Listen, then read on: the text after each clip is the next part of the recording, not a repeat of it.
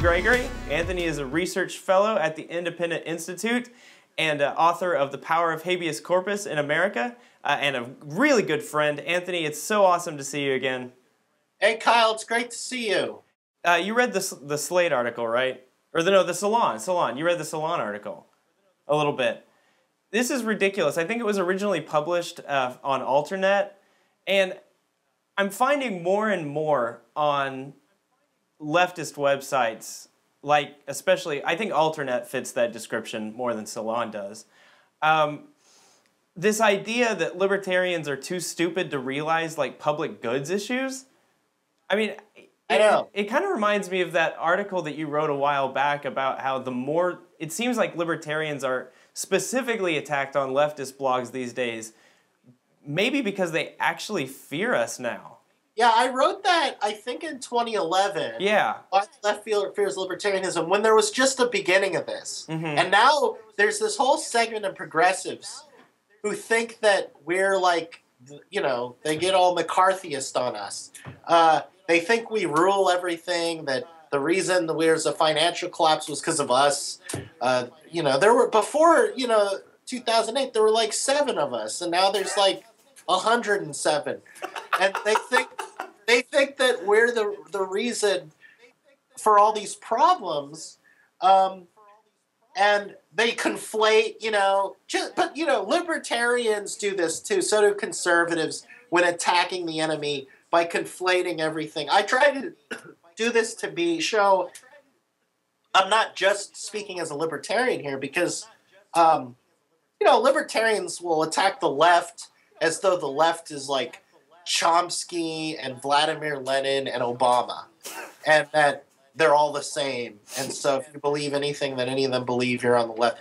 And they do that to us too. They say, oh, you're like the Coctopus, Paul Ryan, crazy anarchist movement. You want to abolish the government through the Republican Party, and all these kind of incoherent conspiracy theories.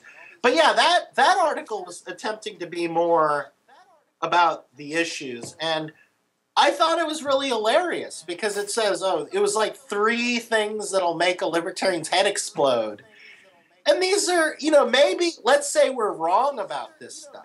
Well, we've at least we've given arguments more than we get credit for in these kinds of articles. Public goods, okay, let's say public goods can get kind of tricky, right? Let's just stipulate that. Well, when one of your examples of a public good is like a street lamp, I think is in there, is how would we have street lamps under libertarianism? I mean, do people really think that way, that if I had a house or a business or a neighborhood association or a street, if we lived in a community, or we would just let it be dark outside homes? Because I'd be like, well, gee, a street lamp. Let's be really, let's give the argument, so-called, the benefit of the doubt. Let's say it costs, $200 to put up a lamp. I don't know. And I could say, well, I could go around to my neighborhood and ask everyone to pitch in $10, put up some street lamps. And if someone says no, then I'll have to pay for it myself. But no way, I'm not going to do that because of game theory. So we'll just live in the dark forever. I mean, do people really... history is not like this. People put up public goods on their own. But Sure. But I just can't wrap my head... some of these people really believe that, like, if without the state, no one would ever do anything for anyone else or for themselves. That we would just all... like the whole Rhodes argument. Well, the street lamps is just the logical conclusion of the Rhodes argument, right? But Rhodes, I think the Rhodes argument's kind of stupid too, because there's history of private roads and community roads, and because if I'm here and you're there and we're like, hey, I want to get over there, but there's no road, we're not going to like wait till the creation of a government to figure out how to pave a road. But at least the Rhodes argument, there's holdout, there's issues of enclosure, there might be someone in the way, who doesn't want their land, or it's a little complicated. But once you have the road, the idea that we're not going to have any light on the road because it's a public good. I mean, of course, the whole history of lighthouses shows that, which the Independent Institute likes to talk about, is that Coase talked about, is lighthouses were provided voluntarily. People. I mean, look at like Christmas lights. There's a positive external. I'm too tired to make these arguments. I think that we shouldn't have to make arguments like this. Maybe I'm jaded, and I've become jaded, as you know, about a lot of our allies on a lot of different stuff. But if we end up living under a state because of street lamps as a public, that's just tragic. The liberals sitting there thinking, well, gee, we have this institution. It spies on everything we do. It takes half my income. Most of what it uses that money for, I disagree with. Some of it I agree with, but I agree with you that it's not done well. It's drone bombing people. It's making people mad at us, so they come fly planes into our buildings. It treats us like criminals at the airport. It locks up hundreds of thousands of people every year. It lets immigrants die in these concentration camps everywhere. It conducts torture. It does a bad to mediocre job at most things that I value, and most of what it does I really, don't think anyone should do, or I agree that there's all these problems. But you know what? If we didn't have this institution, then I'd have to pay for my own street lamp. I mean, that just baffles me that anyone would think that. I would give half my income just to fund street lamps. Right. If that's what it came down to, so we could have freedom. Sure.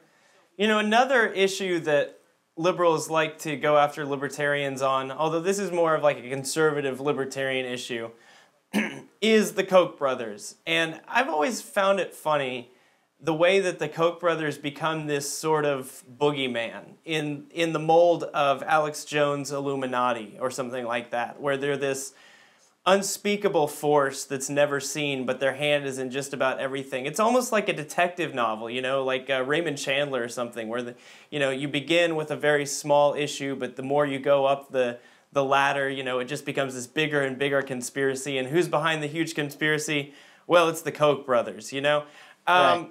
But you say that there is something to criticize there. And I always feel like you take a very level-headed approach to these things. So what is BS as far as criticism of the Koch brothers, and what is actual legitimate criticism?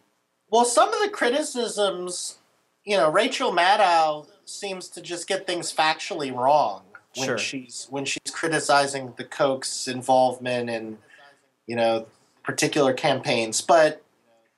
And then, the idea, I've seen this idea that the Kochs want anarchy, and that's, if only. I don't think they do. And they're way overblown in terms of billionaires who give to political campaigns, even conservative ones. They're not the only one. There's some strange kind of disproportionate focus. And also what's ignored is how much they give to just basic... they're kind of these basic philanthropist stuff with just, like museums like the Smithsonian, and, they give to all this stuff, and then they gave money, I'm pretty sure, to the ACLU after 9/11, a lot of money. And so they're not just Republicans or libertarians in what they give to. I don't like the extent to which they are Republicans. I don't like them supporting... I don't like any Republican politicians. I mean, I kind of like Amash, and, sometimes some of them are better than most Republicans or Democrats, but I don't like, the conservative think tank stuff for the most part that they're behind. And when I said I was critical, I used to be... Ever since, like, Sam Conkin coined the phrase the coctopus back in, I think, the 70s. There's been a faction of kind of libertarian outsiders who saw the Kochs as having a lot of sway in kind of the establishment organs of libertarian opinion. That's what makes it funny, is that the progressives are now in on the Koch bashing, because that was our job first as libertarians. We're supposed to be the ones who sling dirt at libertarians. And now there's 107 of us, and so the progressives, they actually have noticed us. So they noticed that, oh well, let's attack these people. I find that funny because I was very I only started getting defensive of them at all when they started getting attacked a lot. But that's my tendency. Sure. Have a good one. You too. All right.